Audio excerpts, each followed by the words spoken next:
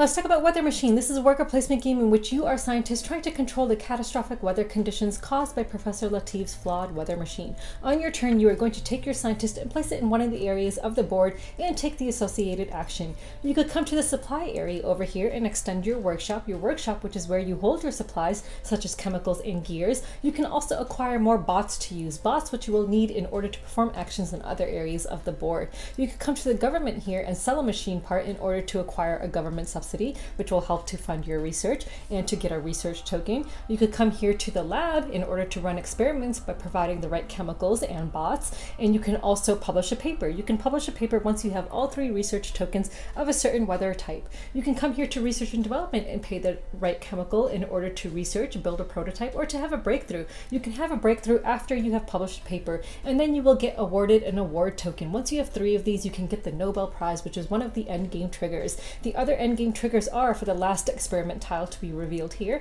for the machine here to be filled with bots, or for research and development to be filled with bots. And then whoever has the most citation points will win. If you're looking for a really crunchy and beautiful game, then check out Weather Machine.